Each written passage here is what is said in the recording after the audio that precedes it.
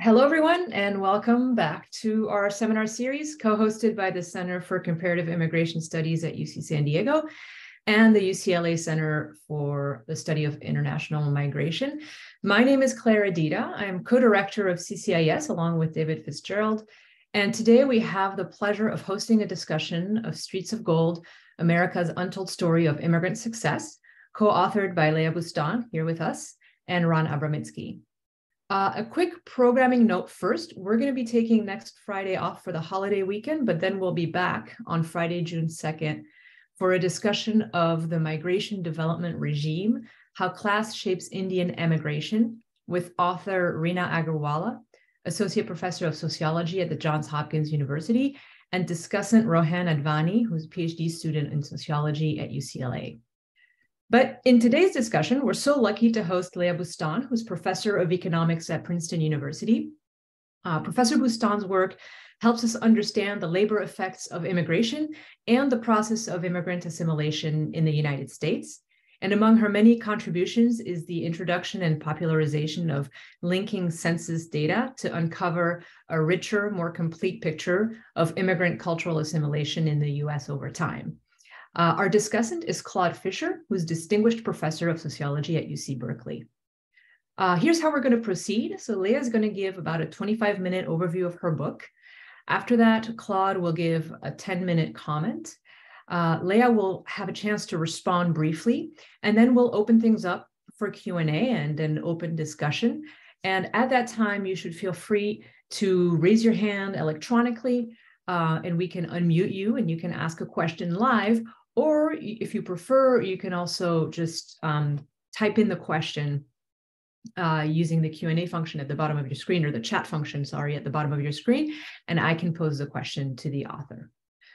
All right, so Professor Boustan, welcome, and please tell us about Streets of Gold.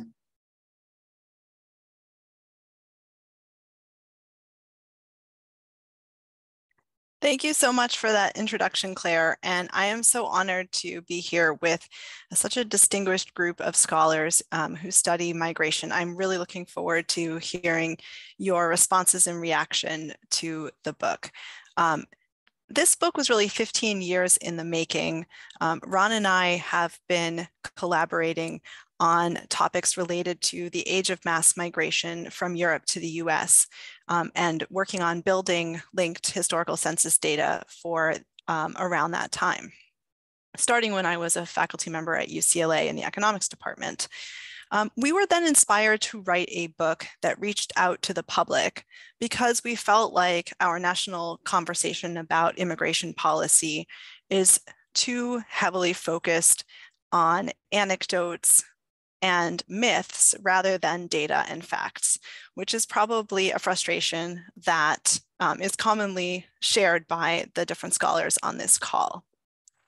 One of these myths is what inspired our title, the idea of Streets of Gold, namely that anyone can move to the United States from anywhere in the world with just a few dollars in their pocket, and they can move up the ladder here. But the reality may be far more complex, and in fact could be reflected by this quotation that, if you've gone to the Ellis Island Museum, and all of you probably know this quotation well, it's sort of a famous touchstone in immigration history, and is attributed to an unnamed Italian immigrant who came to the US circa 1900 and said, "I came to America because I heard the streets were paved with gold. But when I got here, I found out three things. First, the streets were not paved with gold. Second, they weren't paved at all. And third, I was expected to pave them." And so what we wondered is, what would the history of immigration to the US look like if we rebuilt this story from the ground up using data on millions of such immigrant families that are unnamed to the historical record so far, in the sense that they don't reflect the outliers. They're not the immigrant CEOs or scientists or inventors who make it to the front page of the newspaper because of great contributions, and neither are they the immigrant criminals or terrorists who might make it to the newspaper these days. But instead, they are families that are engaged in work in many different walks of life. And we thought we could rebuild the story of immigrant assimilation and perhaps immigrant success. To do so, we use two main data sources. One is the modern data that we use for comparison between past and present, which I will describe in a few minutes. But our historical data, like Claire alluded to, comes from linked historical census data. To start with, the individual census manuscripts for the US were in manuscript form, but then were digitized and created into data sets primarily by volunteers from the Church of Latter-day Saints, from the Mormon Church.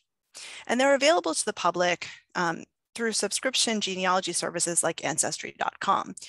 And that is in fact where Ron and I started poking around when I was at UCLA. And we set up two accounts and we just started by hand looking up individual families, and we put together a few hundred. And then we thought, well, okay, let's be a little bit greedy and maybe scrape the data from the website. So we set up a bot that would ping Ancestry.com every few seconds and pull down data on individuals. Eventually, Ron got a cease and desist call from the Ancestry lawyers at his office at Stanford. And so when they found out that we were academics and we were not trying to create a competitor genealogy site, they allowed us to finish our project, but even more so, they, with our case as well as the case of a few other groups of economic historians and historical demographers, realized that researchers were interested in this data, and they have built research partnerships. So what we add here is, like Claire mentioned, various approaches and algorithms to link individuals over time. Assimilation is an overtime concept, so we want to follow immigrants upon recent arrival as they spend more time in the US, and then ideally also follow their children into the second generation. So the underlying manuscripts look like this one here, and then they have been digitized before we even touched the data. But I'm showing you this one manuscript not at all at random.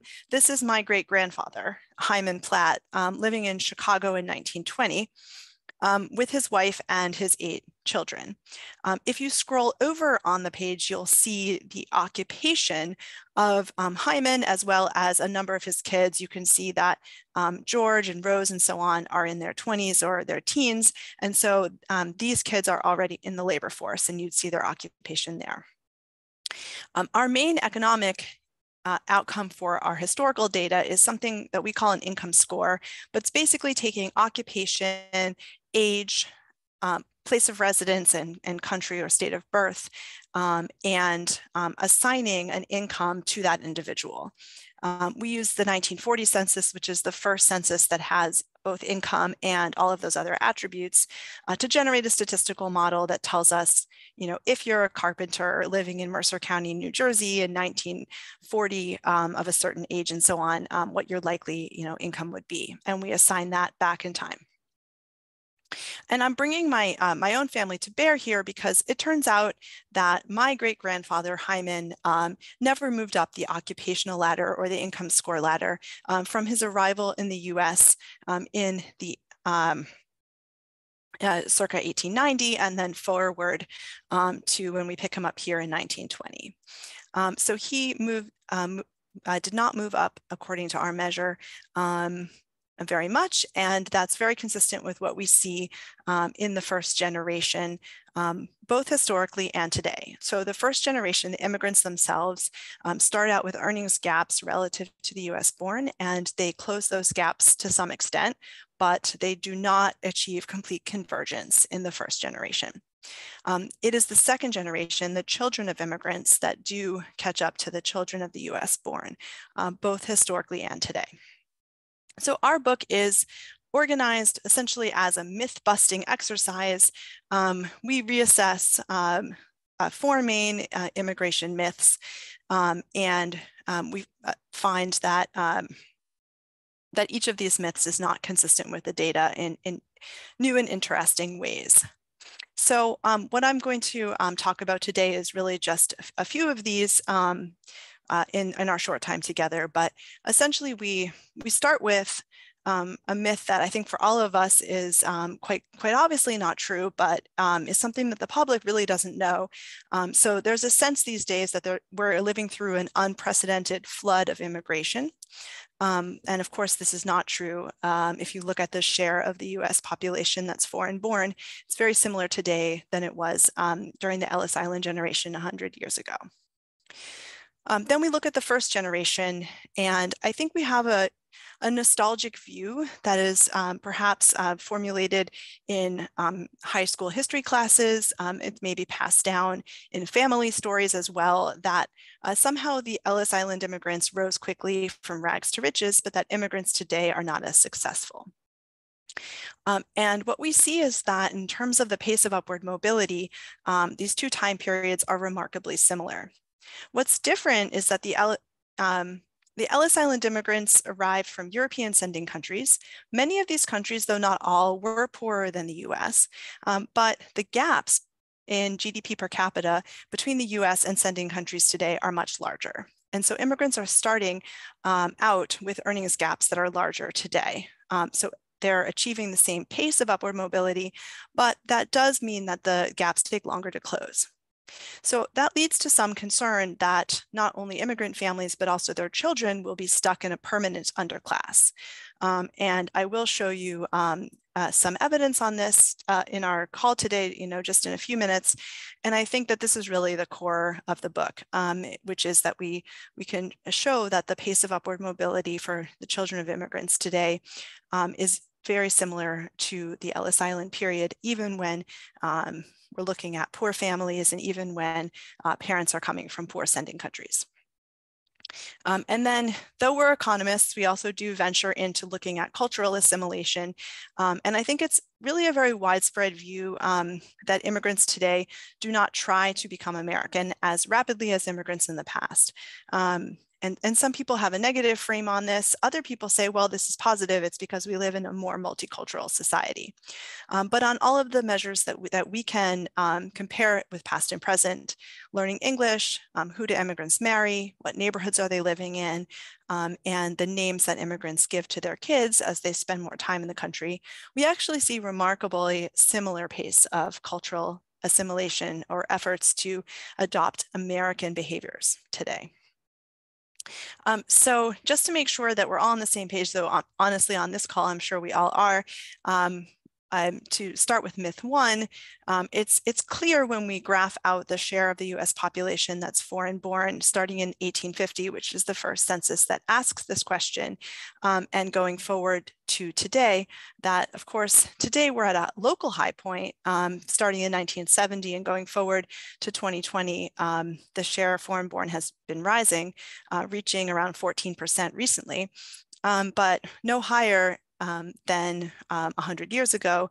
And we've only recently just reached that peak. In fact, during the age of mass migration, the share of foreign born was at 14 or 15% for 50 years. And of course, the immigration U in the middle with the low point at around 4 or 5% share foreign born in 1970 is not really driven by underlying economic factors that made the US somehow not a destination of choice, but instead is really policy driven with the closure of the border in 1921 and 24, and then a constrained reopening in 1965. And again, everyone here is presumably familiar with the very large differences in the regional backgrounds of immigrants over these two time periods. So if we look at the two local peaks, one around 1900 and one around 2020, we see that the share foreign born is the same, but the composition of migrants is really quite different. The yellow region here is reflecting immigrants leaving Europe to the US. The red region is immigrants leaving other countries in the Americas, and the blue region is Asia. And so today, immigrants are coming from a much more diverse set of sending countries, and also a poorer set of sending countries as well, as reflected by the ratio of GDP per capita between the US and its largest sending partners. So I'm going to jump to myth 3 about the second generation, and I'll show you what happens to the children of immigrants relative to the children of the US born. It's interesting to look at this question overall. So just compare all kids, all children of immigrants to all children of US born to look at absolute mobility patterns. Children of immigrants have further to travel because on average, they're being raised in poorer households. And what we see when we look at that pattern is that children of immigrants do experience near complete convergence with children of US born. But what I'll show you today is going to be a slightly different concept. We're going to be looking at children who are raised in households with similar incomes. And so given that children of immigrants start out in poorer households and end up converging, what this is going to imply is that if we look at households that start out with similar resources, children of immigrants are going to experience higher rates of social mobility. And that is indeed what we find. So I'll focus today on kids who are all being raised at the 25th percentile of the income distribution. So roughly 2 parents working full-time at minimum wage jobs would put you at the 25th percentile. And for the past, I'll use the linked census data. So we've already talked about that. You could see in the case of my grandfather living with my great-grandfather that if we pick up one childhood observation, let's say in 1910 or 20, we can observe the childhood household characteristics, and then we need to link that individual forward to 1940 to pick up the child when he enters the labor market. And I say he because for our historical data, at the moment, we're only able to link sons, though there's substantial progress going on right now with a grad student of mine and a research assistant of mine, and they have a new paper on approaches that we can use to link women. For the modern data, I haven't described where that comes from yet, so I'll just mention that this data comes to us with thanks to the Opportunity Insights Lab at Harvard. And they have a partnership with the IRS. And so underlying this data are individual tax records. And if you file taxes with your own Social Security number, you also will write down the Social Security number of all of your kids as your tax dependents. And that way we're able to, or they, I should say, are able to link a parent to a child. And when the child, him or herself, enters the labor force, they will then file taxes under their own Social Security number. We do not have that microdata. That is really under lock and key, and instead we were provided with some aggregate data for families at the 25th percentile by country of origin of the parents. So I'm going to turn to that now. Now remember, these are all kids raised at the 25th percentile, and our x-axis here ranges from 45 to 65. So everyone is moving up on average relative to their parents. But what we really emphasize here is the magenta dot, which reflects the children, or the sons, I should say, of white US-born parents, relative to the peach dots, which are almost entirely to the right of the magenta dot, reflecting higher rates of upward mobility for the children of immigrants who come from many other parts of the world. And so this image includes children of immigrants from poor Central American countries that are very much in the news today, including Guatemala here, El Salvador, and Nicaragua. And so despite the fact that there are some fears that immigrants from Central America who come across the border have few skills and are working at low-paid jobs and may not contribute much to the economy as a result, we can see that even though some of these immigrants are at the 25th percentile and are raising kids in relatively poor households, the children are able to rise. There is one interesting outlier here in terms of the sons of immigrants from Haiti, Trinidad and Tobago, and Jamaica, 3 majority Black Caribbean countries. And while I did not bring the comparable graph for daughters today because we have a very short time together, if we look at the daughters of Caribbean families and compare them to the daughters of US born and other locations, we actually see that the daughters of Caribbean families would be right around here at the 2/3 point among these set of dots. And so the relatively low upward mobility of sons of Caribbean families is not only a race story, but it's race interacted with gender. What's special is that we also then can compare these findings to historical cohorts. And just to focus in on boys who are living at home in 1910, who were raised at the 25th percentile, we see a very similar pattern where the sons of white US born fathers are moving up, but they're moving up more slowly than the sons of immigrants from around these various European countries, particularly countries that were pointed to by politicians at the time, like Italy, Ireland, Portugal, as countries that would never be able to assimilate or contribute to the economy.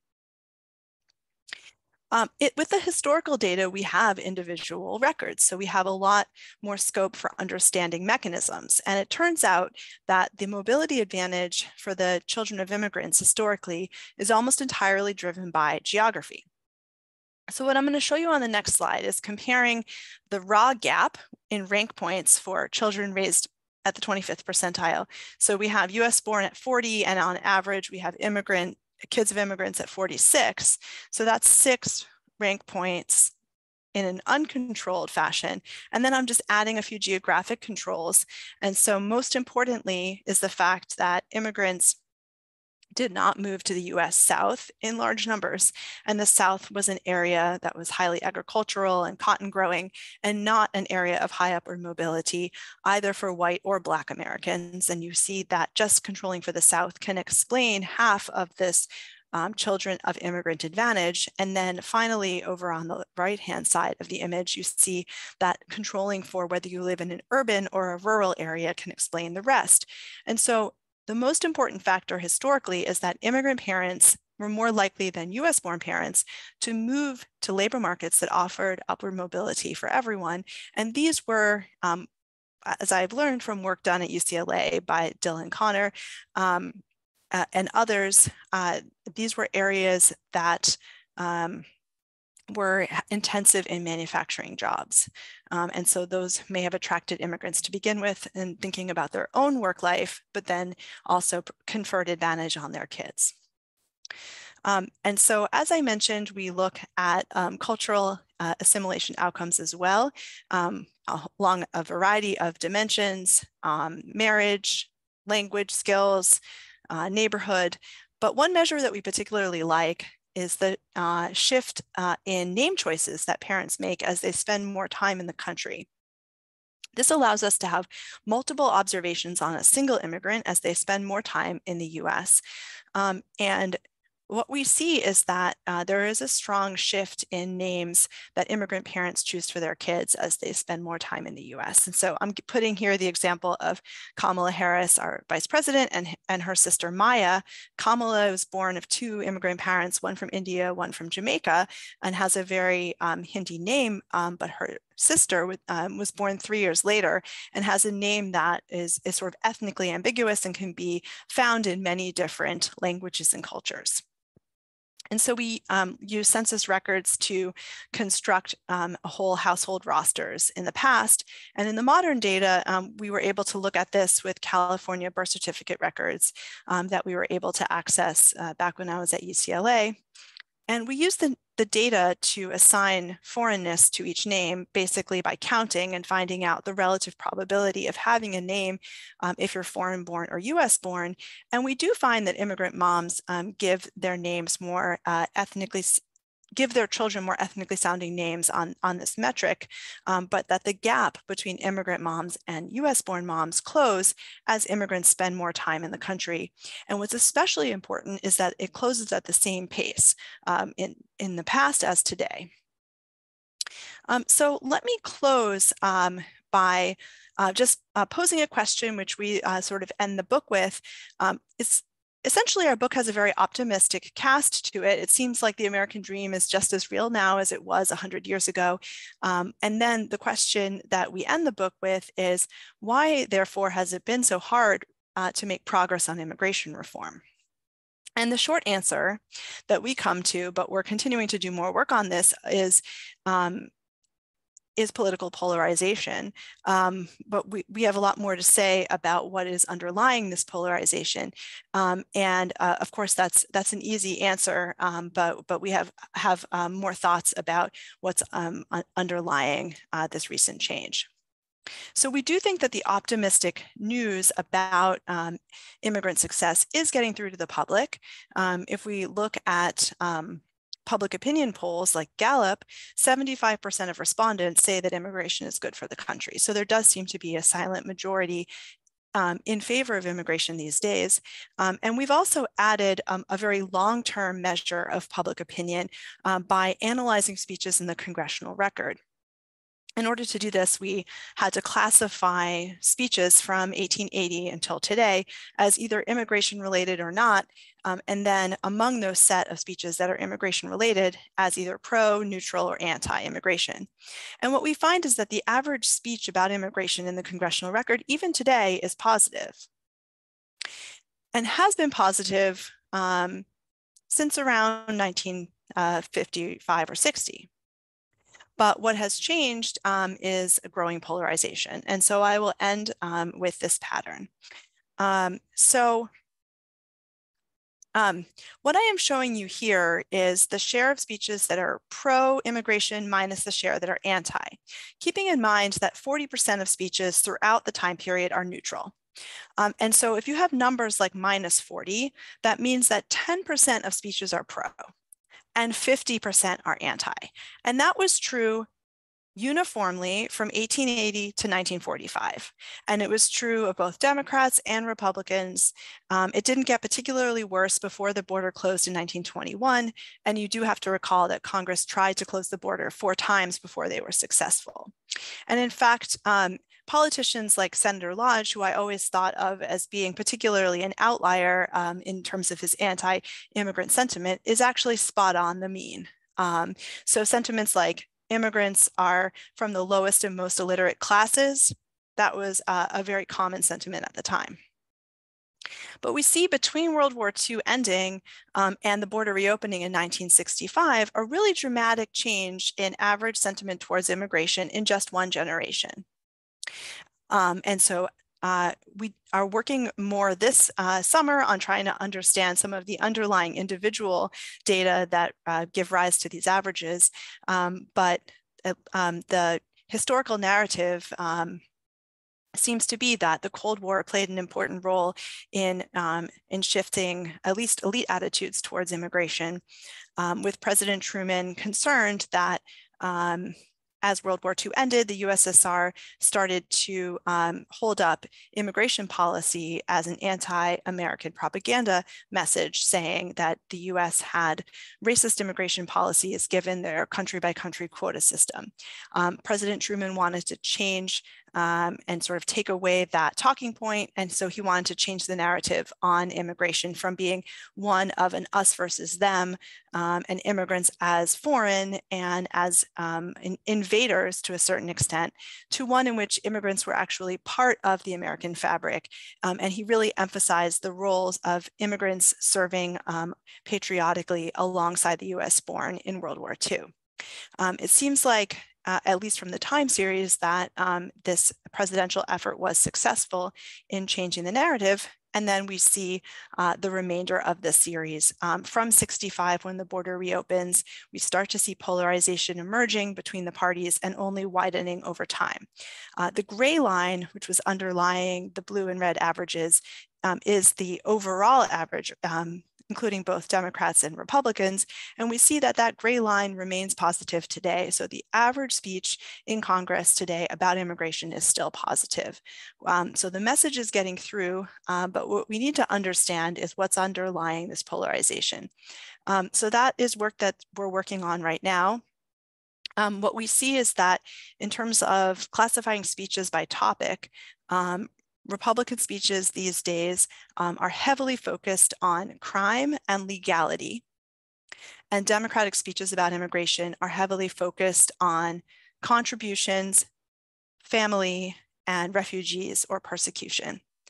And so these days, Ron and I have been working on long-run time series on immigration and crime, which we can talk about in Q&A. So there's much more in the book, more than I was able to cover here. We have some work on refugees that's joint with Peter, who's here on the call. We have a chapter asking whether this immigrant success comes at the expense of the US born. And usually the data and evidence suggests that it does not. And we also try as much as possible to incorporate stories of immigrant families, both from historical oral histories and from a modern survey that we fielded. So yes, we are economists, we are quants at heart, but we did really try to match up the quantitative patterns with the individual voices of immigrants and their children. So I'm very much looking forward to this discussion. Thank you so much for the opportunity to share the work. Thank you so much, Leah, this wonderful book and presentation. And now we'll turn it over to Professor Claude Fisher for a comment.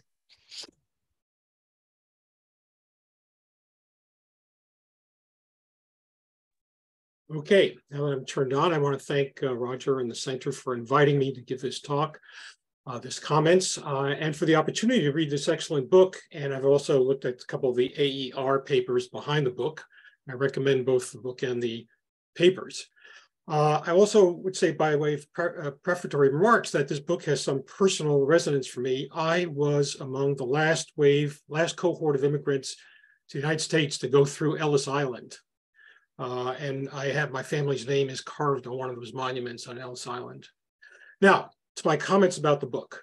I appreciate, first of all, I appreciate the book for its contribution as a piece of public social science. I think it is vital for social scientists to translate our increasingly complicated research for the wider public, and this is a great example of doing that. In fact, it could offer a model for many others to do. While I admire the book, I see, my task here is to sort of raise some issues and some complexities, and so let me go on to do that. As I see it, the goal of this book is to help reduce Americans' hostility toward today's immigrants and refugees. Now, the hostility is in some ways exaggerated by our political situation because survey data shows that a majority of Americans support actually increasing immigration. So in some ways, it's not so much the general public, perhaps, but the political system that needs education. In any event, the way the book tries to reduce hostility toward today's immigrants is in two ways. One, by casting doubt on the nostalgia that Americans have about immigrants of earlier periods. A nostalgia that says that the immigrants in the past contributed needed labor. They lifted themselves up by their bootstraps. They Americanized as soon as possible. And this book tells us that this story was not so heroic. And then the second way they try to assuage the fears Americans have about today's immigrants is to look at today's immigrants, to address fears such as the idea that immigrants will take American jobs, that immigrants will stay on the margin, that immigrants will be on the dole, that immigrants won't become Americans. And the message of the book to the general reader is that immigration today is like immigration then. If we esteem and value the immigrants of the past, we should esteem and value the immigrants of today. That's my sort of capsule bumper sticker summary. So my comments address the issue of how persuasive this argument is, or those arguments are. On the first part, taking the halo off of the past story of immigration, the authors show that the progress of the immigrant generation was quite slow. It was the second generation that advanced. And I would agree with them that the nostalgia we have exaggerates the success and assimilation of earlier immigrants. It also underestimates, and perhaps this is not discussed as much in the book, also underestimates the advantages that those earlier immigrants had. There's a very important book by a former colleague of mine, Stanley Lieberson, called A Piece of the Pie, which addresses the common complaint of an earlier generation that Blacks were not succeeding, but European immigrants were succeeding. What was wrong with Black Americans that they were not succeeding when they moved to northern cities, into industrial sectors? Now, Lieberson does an extensive analysis of this question, but he focuses on a couple of key points. One being that Europeans did not face the level of discrimination that Blacks did, and critically, that the demographics of the two experiences differed. And this points to some issues with regard to the current book. Lieberson argues that the ending of European immigration in the 1920s reduced the competition, labor competition, precisely for that second generation. So the children of the Ellis Island immigrants did not have to face yet new immigrants from those old countries. And in terms of the question of Blacks moving to the north, Lieberson points out that Black migrants to the north continue to have to face more and more competition from other Black migrants going from the south to the north. I should also mention a 2012 book by my colleague Sibel Fox called 3 Worlds of Relief, in which she shows how social workers in the first half of the 20th century made special efforts to assist European immigrants, but not efforts to assist Blacks or Mexicans. Another paper, a recent paper that came out, a sociology paper, shows that earlier immigrants also had the advantage of easier naturalization rules than we have today. And finally, a recent NBER paper points out that earlier immigrants were advantaged by competing to a great extent against young men who had been raised on farms rather than young men of skilled worker background. So these studies that I mentioned right now actually are consistent mostly with Streets of Gold. Earlier European immigrants struggled to advance, their kids advanced. And indeed, earlier immigrants were not that quick to assimilate. It was their kids who were quick to assimilate. I'll just say, side note, one of the very few pieces of my own research that ever has gone viral was a graph showing that immigrants at the end of the 20th century were learning English faster than immigrants who arrived at the start of the 20th century, which is exactly the opposite of the stereotype one often encounters. Now, the other part of Leah's and Rand's analysis makes 2 claims concerning immigrants today. One, that they are progressing and assimilating as well as earlier waves did. And secondly, that these successes are not overall on balance at the expense of native-born Americans. Now, I basically agree with these general arguments and have done so in print, but again, I just want to raise a few concerns, issues about that. 3 in specific. How am I doing in terms of time? You're fine. Okay, so should Americans today be uneasy about today's immigration? Should they be reassured by Streets of Gold? So one issue in the analysis is the issue of selection effects. I think the authors are quite sensitive to this question, but I don't know that they have fully extended the analysis. There is evidence in their own work and in other work that today's immigrants are more positively selected than earlier waves were.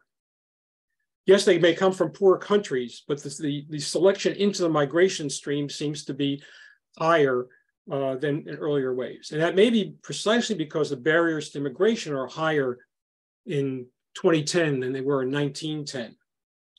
So that is to say, another way to put it is a century ago, more immigrants were, to quote Lazarus, tempest-tossed, wretched refuse, while today's immigrants are more likely to be advantaged, say, by knowing English. Now, if this is true, the implications are then important.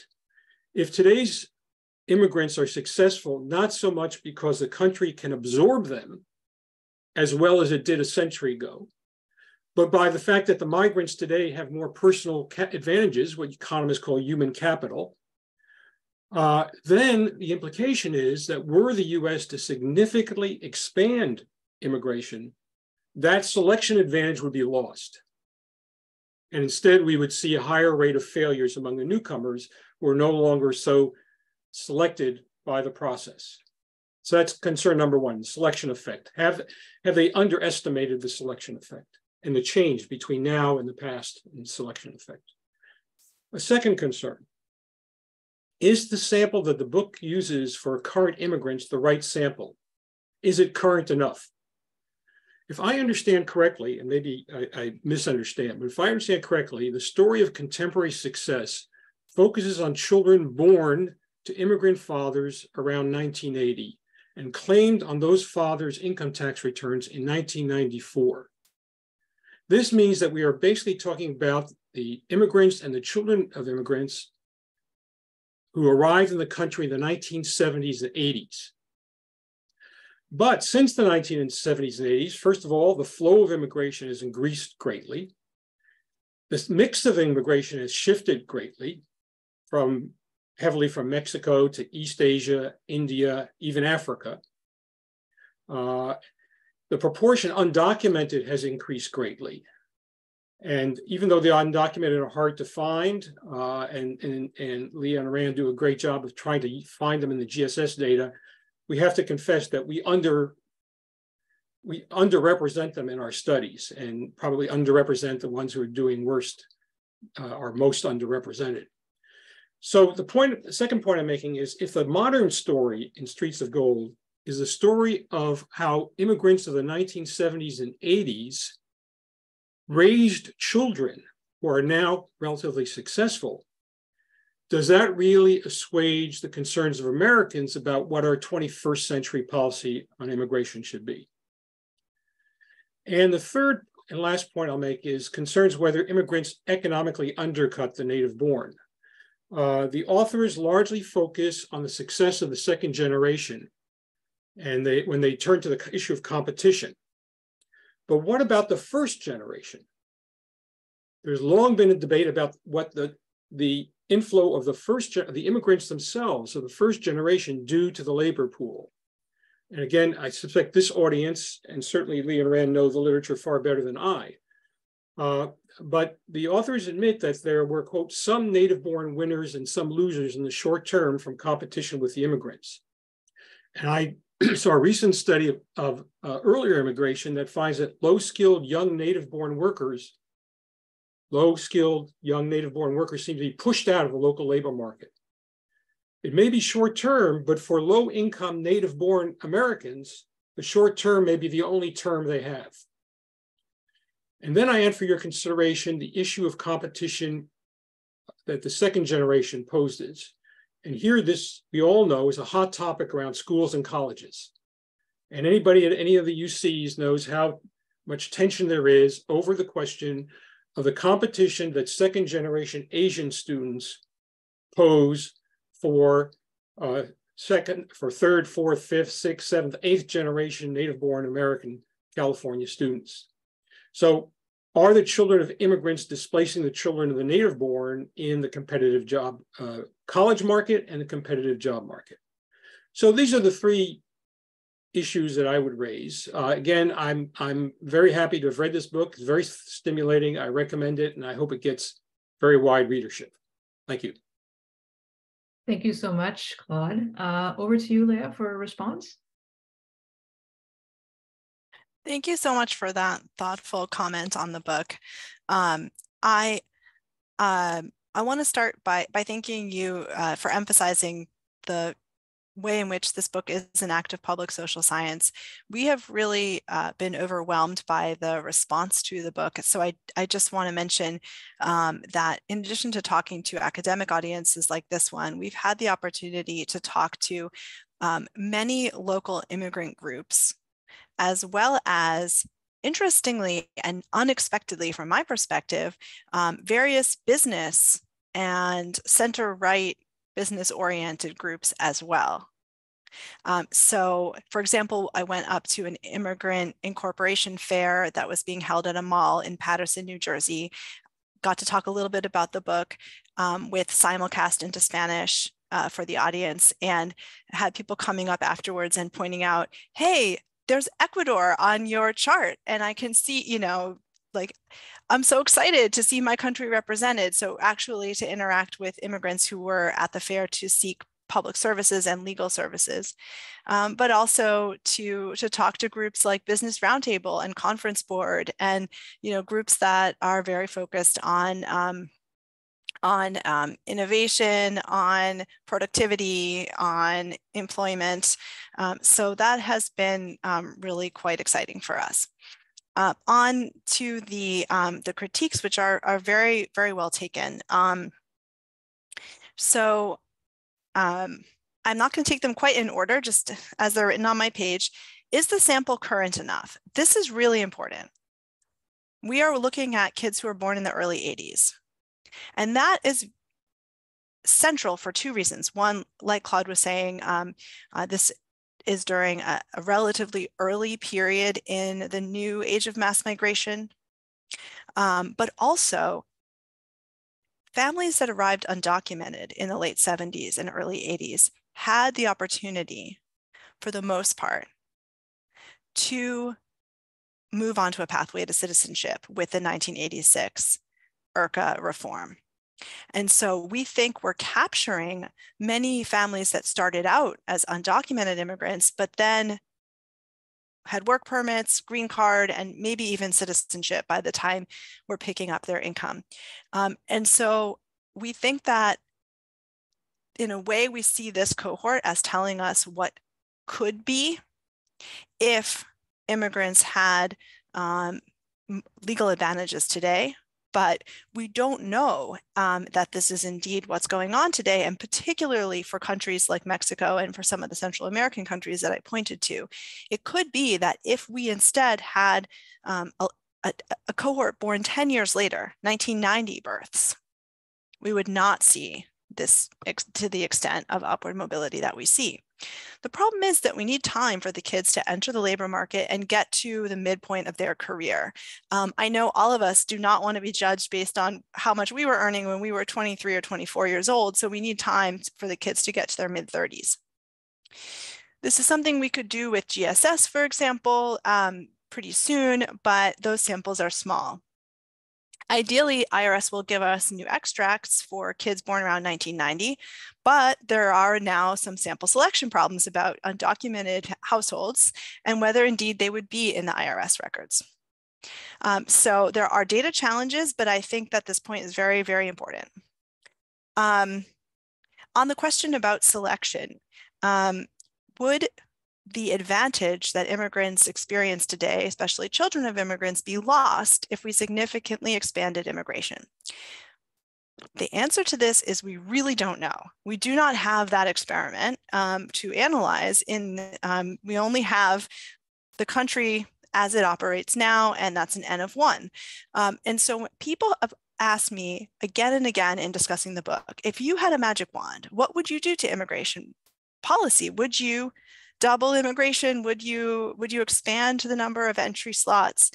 And all I can say is that this is a very status quo oriented book. This is a book about defending the current status quo. And we have seen recent attempts to chip away at the status quo. The 2017 RAISE Act, for example, which did not pass, but tried to cut entry slots by 40% and shift towards a Canadian point system. What we're trying to say is we don't need a point system. Even if immigrants enter and take low-paying jobs, especially because the labor market has some needs in those areas, whether it's home health care, whether it's childcare, whether it's construction, et cetera, the children seem to flourish.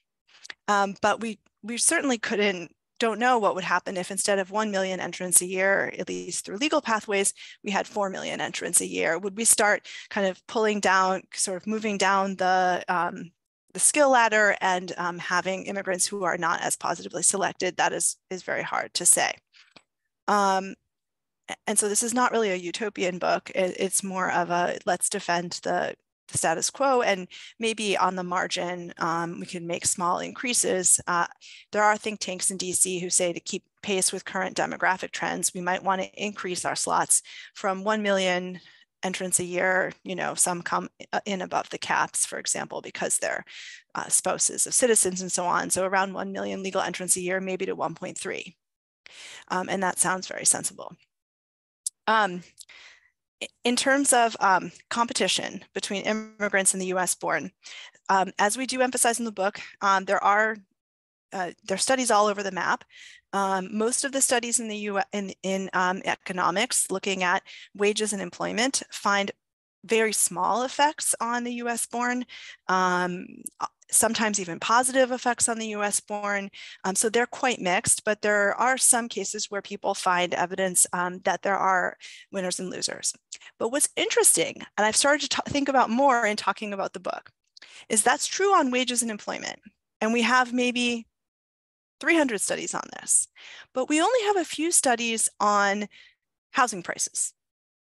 And as inflation got more into the news cycle over the past year, the role of immigrants in increasing local prices started to become more on my mind. And in fact, those studies connecting immigration and house price and rent increases using the same research designs as the wage or employment studies actually tend to find that when immigrants, or anyone really, but immigrants are people that need houses, and when immigrants move into an area, housing prices go up. I think that this actually may be more important in voters' attitudes towards immigrants than concerns about job loss. Think about inflation versus unemployment more broadly. Usually unemployment hits a few people, a very concentrated effect, and often those people are not necessarily powerful and with a large voice. And so sometimes their concerns don't get heard. Whereas inflation hits everyone, and we hear from consumers. So I think we should do a bit more on thinking about how the interactions between immigration and housing.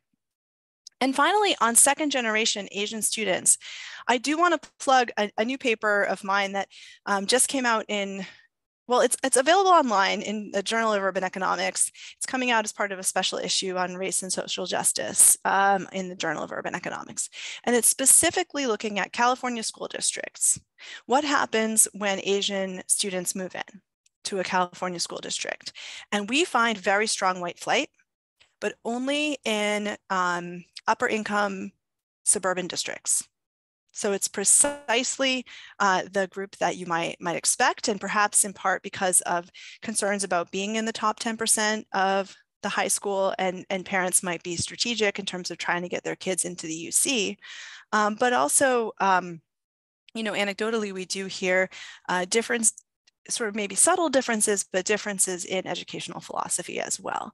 And so at least in terms of, voting with your feet, there does seem to be really a very notable response on the part of white households in upper income suburbs concerned about competition with Asian students. And so we do see evidence of that in the data as you're describing, Claude.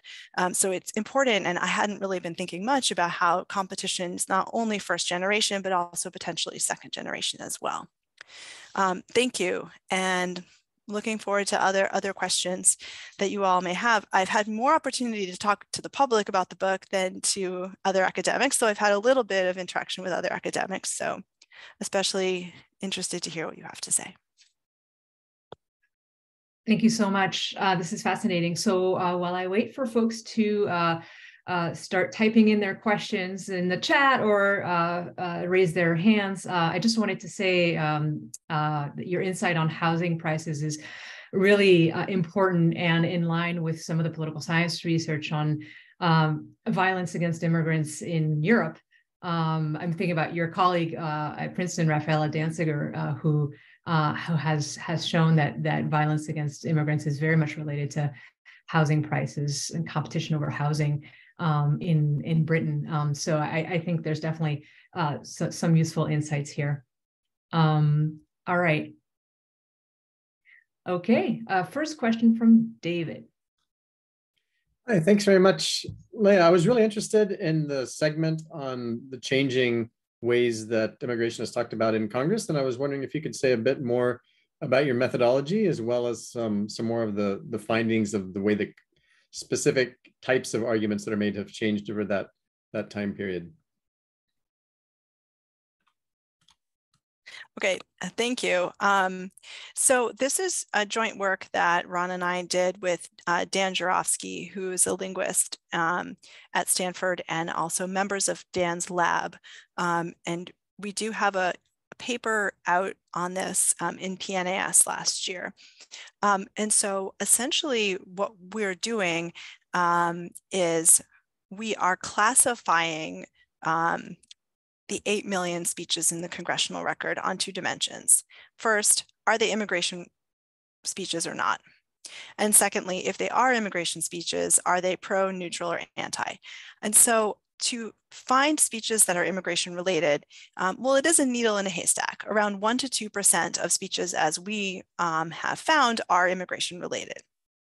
So we start with a set of very broad keywords. And that produces a set of candidate speeches that might be immigration related, but many of them are actually about foreign policy or trade. And then we had a set of research assistants, undergraduates here at Princeton, classifying paragraphs of speeches. They classified around 10,000 paragraphs as immigration related or not. And then if immigration related, we had them classify pro, neutral, or anti. And so we had them code just those 2 things by hand. And then we used the Roberta model, which is in a way sort of similar to ChatGPT. It's a large language model to scale up their classification scheme to the full congressional record. But we can also produce the time series just with the hand annotations instead, just to make sure that things aren't being driven by strange aspects of the model. And that's how we put together the time series that I showed you. But of course, this comes from underlying data from individuals. And so we this summer are working with the attitude measures that we get at the individual representative level to try to understand what is it about either the personal attributes of the representative or the attributes of the local electorate that determine who's pro and who's anti-immigration. And what's particularly interesting are what are the factors that shift the average person to be pro-immigration from 45 to 65, and what are the factors that are underlying current polarization. So we're going to be looking at the full time series, but also at those 2 key moments as well. And then finally, on the topics that I mentioned, we did classify the speeches into 14 different topics. And we did that by picking out words that are more commonly used to modify as adjectives or as verbs to explain the actions of immigrants relative to other person words. So a person word would be like man or woman or student or teacher, and an immigrant word would be immigrant or alien or foreigner, that sort of thing. And we pull out the words that are more commonly associated with immigrants relative to other persons. And then we classified those words. So there was the top 1,000 words, and we classified them both by hand and by k-means into these 14 different topics. And that was how we were able to learn that at least descriptively, underlying the polarization that you see is actually not economic factors. We have 2 topic buckets that are related to economics. One we call labor, and the other we call economics. And economics relates to fiscal issues, social welfare, taxes, that sort of thing. And actually, Democrats and Republicans are no more or less likely to talk about those topics. Instead, it's Republicans talking about crime and legal issues, and Democrats talking about what we call contributions, family, and persecution. So that's been really driving our research agenda recently. So we've been working on refugee issues with Peter. We've been working on crime issues as well. And in part thinking maybe we're in the wrong business here. As economists, we've been so focused on, labor and economic issues, and maybe that's not what's actually underlying the current polarized moment.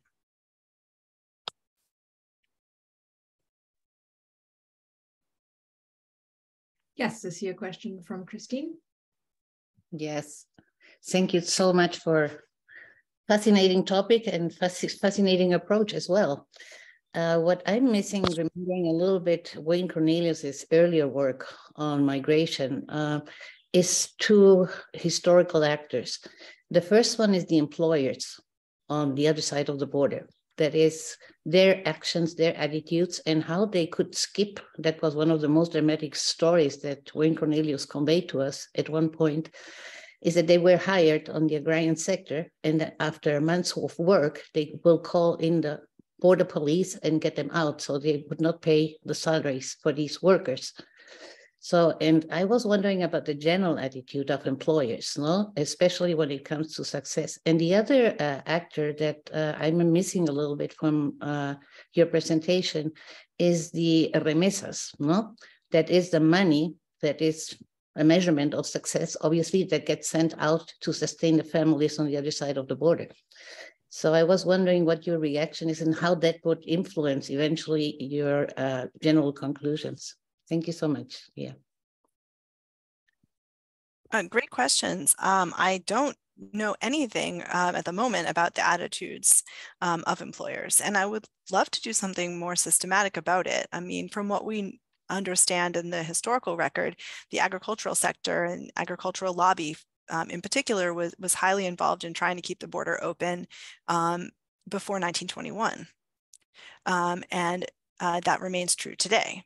That, in fact, I was just at an immigration conference in DC a couple of weeks ago, and we were hearing from someone who had been a Republican staffer, let's say 15 years ago, and he asked a friend before the conference, what's the number one word that you think of when you think of calls to your office about immigration? And he expected something like, you know, angry, more xenophobic members of the district. Instead, what this staffer said was agricultural lobbyists. That was the number one, you know, in terms of calls to the office on immigration issues. So it would be great to have a textual source that we could use to try to trace out attitudes of employers over time.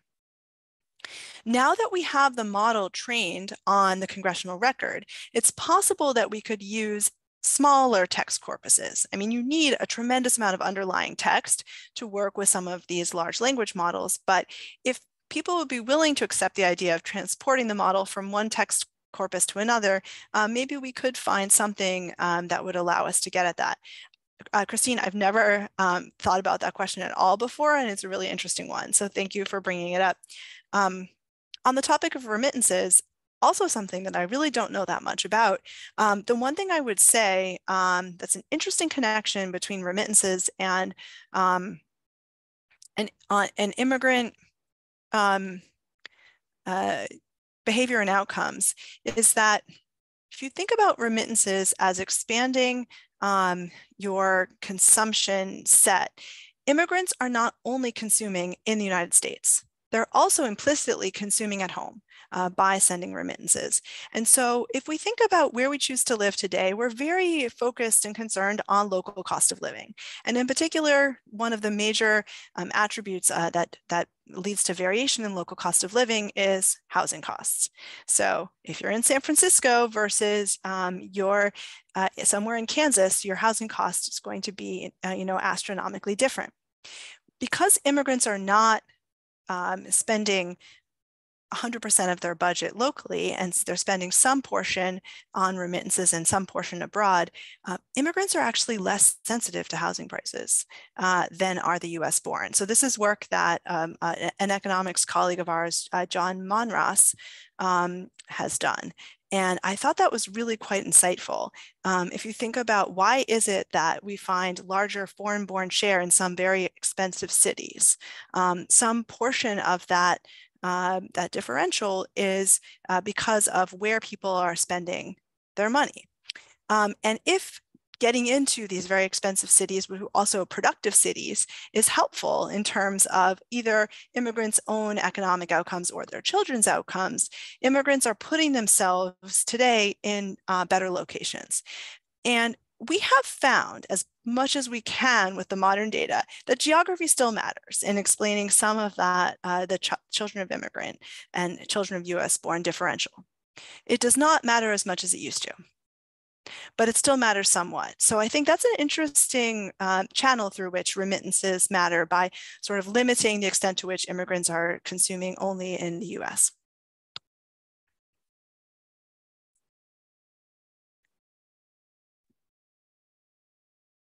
a connected topic would be eventually the return migration, no? That in some periods also happens, no? And we have graduate students who actually live in Tijuana and work for UCSD. So yes, we've done work on return migration, and the headline there is that return migration rates are around the same now as they were in the past. So yet another example of the ways in which today's immigrant communities have a lot of resonances and reflections with immigrants 100 years ago. We've done some work historically using the Norwegian census. In 1910, Norway added a whole supplement to their census asking about people who had spent time in the US, because around a third of Norway's population moved to the US. Many of them stayed, but not all. Around a quarter of them went back. And so in 1910, they asked, everyone in Norway, have you spent time in the US? If yes, when did you first move? When did you come back? Where were you living when you were in the US, and what were you doing? So that allows us to take a look at return migrants. And we find that return migrants are highly successful. They actually originated from some of the lowest earning families. When they came to the US, they were not earning very much in US terms, but they were able to save up and they were able to move back to Norway and buy land, and became highly successful through that pathway. Okay, thank you. So Roger's next. Yes, hi, Leah. Thanks for the terrific presentation. Great to see you again. So I just want to pick on something that you just said. I mean, in your presentation, talking about the children of the last leg of Great Migration, you placed a great deal of emphasis on geography, the fact that migrants went to the Great Industrial Center. Roger, sorry, we can't, Leah, can you hear him? Only partially. I was trying to get as much out of it as I could, but yes, I'm having a hard time hearing you. Why don't you go to Suzanne? I'll put on my earbud. Maybe that will help. Okay, thank you. Let's go to Suzanne then, and then back to Roger. Okay, can you hear me? Yes. Okay. First, I have the book. I love the book. I do research primarily on Black Caribbean immigrants, and your findings are so interesting. The gender interactions that we find for Black immigrants are fascinating, and what particularly interested me was that you were able to also give a comparison. You had Nigerian immigrants, and they're doing better. If all of you should really pay attention to this. Nigerians are doing better than Caribbeans, but they too show a massive gender interaction. So that's just kind of what got me into your book. But my question is a little different, or my comment. So to explain the success of children of immigrants born in the 1980s to fathers in the 25th income percentile, you mentioned that immigrant parents are underperforming in the US labor market. You go on to write that, quote, immigrants of all means have higher aspirations for their children's education, unquote. But you don't elaborate on this. A popular variable now used to explain the upward mobility of the children of immigrants is parents' contextual education. This term, you probably know, refers to the relative position of foreign-born parents in the distribution of their parents' homelands. Research indicates that foreign-born parents rank higher in the educational distribution of their homelands than native-born US white parents. Parents' contextual education is not a variable that you incorporate into your analyses of second-generation earnings. So my question is, have you thought about that? Have you thought about whether the strong incomes of immigrant children and the fact that the parents underperform in the US labor market is related to the lack of recognition of their contextual education? And as a further thought, in response to Professor Fisher's interesting remarks, how might parental contextual education change as immigration continues over time, or even possibly increases over time? That's a great question, and it's very much on our mind. However, with the modern data that we have currently, we simply cannot take a look at any micro data at the household level. All that we got from the IRS is what I showed you.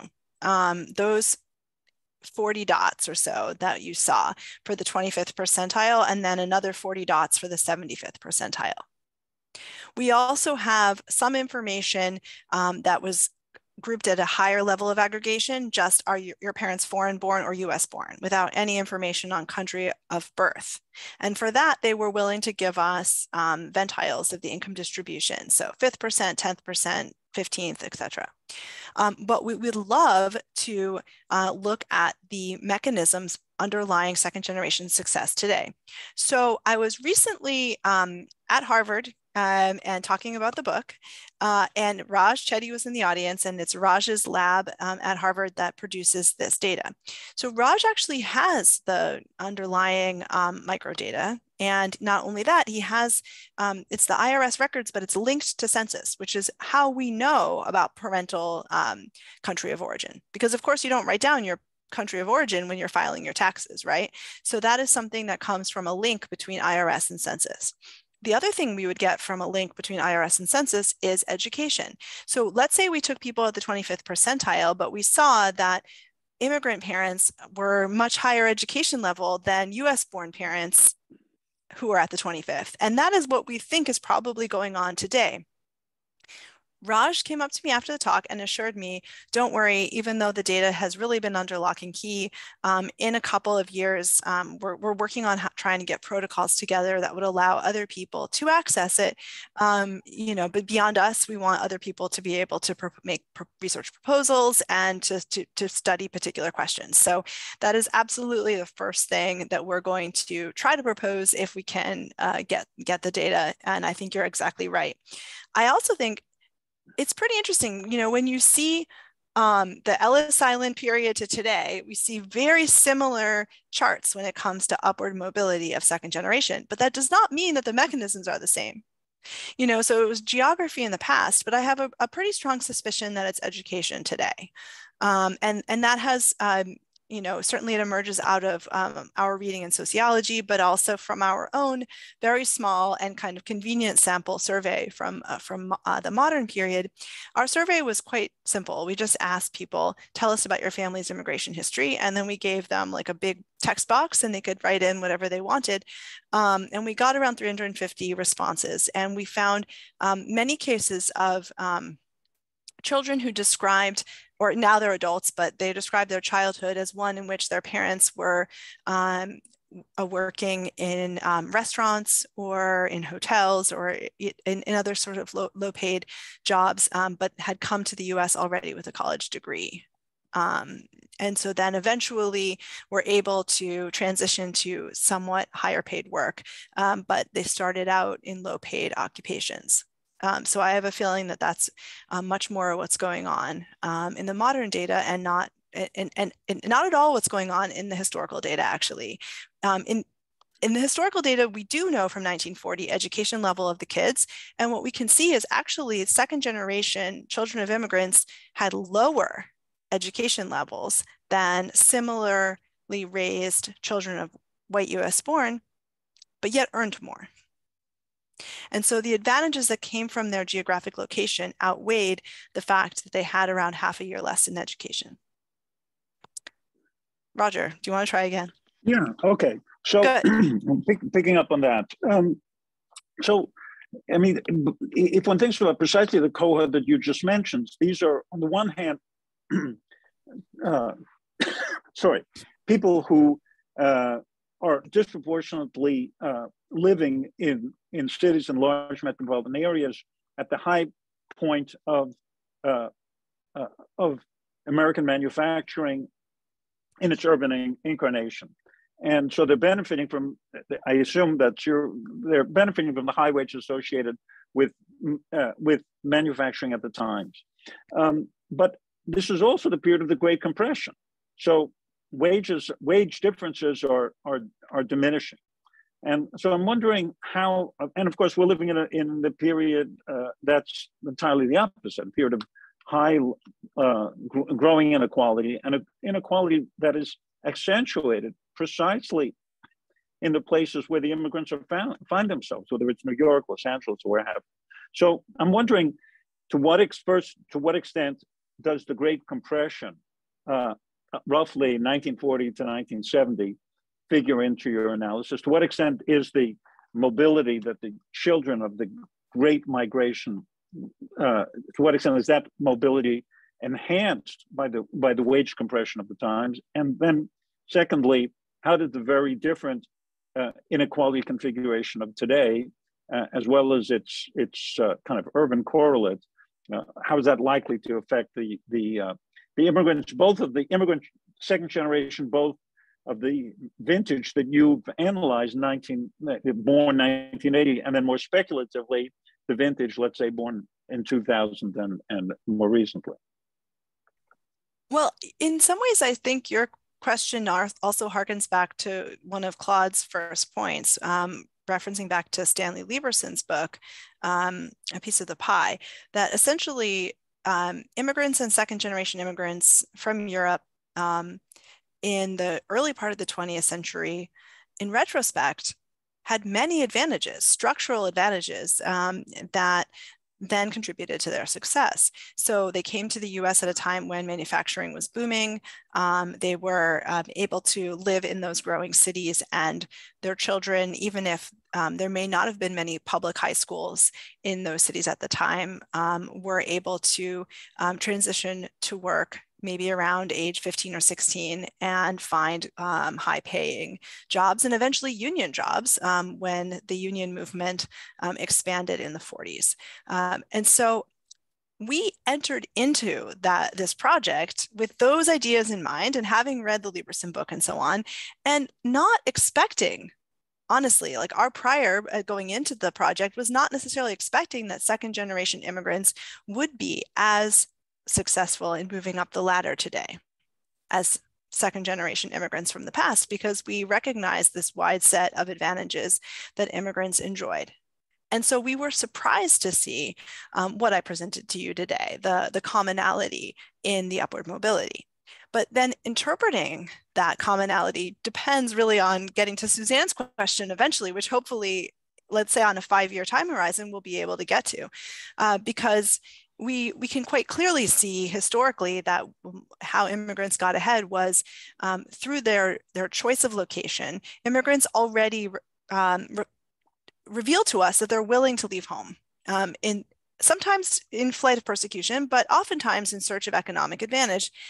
And so when they get to the US, they're more sensitive to differentials in economic opportunity.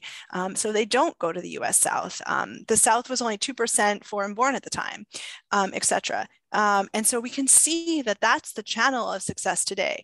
And then we were quite surprised to see that just on the descriptive patterns, that the extent of success today is, sorry, did I say the path of success today? I meant path of success in the past. But the extent of success today is very similar to the past, and that surprised us. And now we really need to understand why. And if the reason is that immigrants that we're calling a 25th percent earner are indeed earning at the 25th percentile, but they have a whole set of other advantages that they're bringing with them. You know, that they came from a relatively wealthy home in their own sending country environment, that they're bringing with them educational experiences. Maybe they completed high school, maybe they went to college, that they're then embedded in a community where there's others who are also high education, even if they are recent arrivals and they're only earning at the 25th percentile. Then it's really, perhaps you might say, not a fair comparison. 25th percentile US born and 25th percentile immigrant household are different. But this will teach us something. This will teach us the role in which income alone matters, because the 25th percentile household indeed was earning at the 25th percentile during during childhood for these individuals. And their parents indeed were working in low-paying jobs and bringing home smaller paychecks. And yet the kids are thriving. And so these other advantages are incredibly important, perhaps, and might outweigh some of those financial hardships. So we need to understand the mechanisms, but in order to really be able to nail how it is that the findings sort of go against like my priors, and it sounds like your priors, Roger, that somehow we think the European immigrants came with a wide set of advantages, and yet immigrants today despite not having those advantages to hold on to, are managing to succeed. Could I just follow up if there's no one else? I mean, one is, of course, those advantages that you just mentioned almost surely held in the earlier period as well. That is, immigrants would have been selected on unobservables that were probably conducive to success. And among them, which you didn't mention, is a higher level of social capital, which today might in fact entail a greater disparity with respect to natives at the 25th percentile. But I just want to come back to another aspect of my question, and that is to kind of ask you about the children of the last wave of great migration, and that's to pose a counterfactual. What if there had been no Great Compression? What outcome would we likely have anticipated? To what extent was the Great Compression, did that contribute to the convergence that you have found? Well, on the first question, you said surely immigrants in the past were selected on attributes that would contribute to success. Well, a little bit yes and a little bit no. There are personal attributes of personality and psychology that we cannot measure. Willingness to take a risk and so on. And in that sense, you might be right. But on family background, actually, immigrants from 100 years ago were negatively selected from European countries. So this is work that Ron and I have done with Catherine Eriksson, specifically on the case of Norway. And so you might say, geez, Norway, that's not, we want to learn from more than just that one case. But Dylan Connor has done this work for Ireland, and then a set of other economic historians for Italy as well. And what we are finding collectively is that the Statue of Liberty is right, that immigrants were the poor, the tired, the huddled masses at the time, not only relative to the US born, but relative to their own societies. If your father owned land, if your father had an occupation that was white collar or otherwise high paid, the children in those households were less likely to move. And that's really the opposite today, that immigrants today are coming from wealthier and more educated backgrounds. But on the personal attributes, you're probably right. And that's something that's just really hard to get at even today.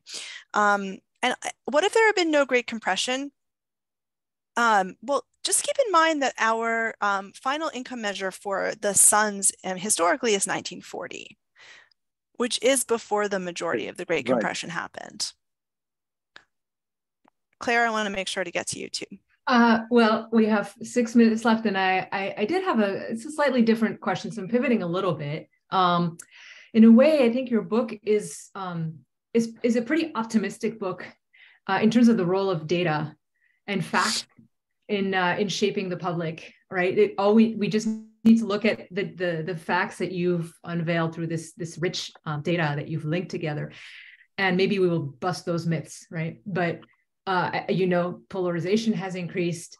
Political scientists have shown that people are resistant to, social psychologists have shown that people are resistant to information that doesn't agree with their priors. How have people reacted when you've presented this work into the public? How have people reacted to your book? Have you met with a lot of resistance or not? Well, it's a really interesting question. I am completely with you that people are more persuaded by individual encounters, face-to-face encounters and stories than they are by data and charts and diagrams that they see floating around on social media. So we're certainly under no illusion that this book is going to, suddenly usher in a new era of compromise. But in terms of who has been interested in the book, that has been quite surprising to us. We were expecting, well, first of all, we were hoping that someone would be interested, so we were hoping we would at least have like an audience. But conditional on having an audience, we were expecting it to be kind of a center left audience, and we were therefore imagining that we would be kind of preaching to the choir. We have not had any interest at all from center left think tanks whatsoever.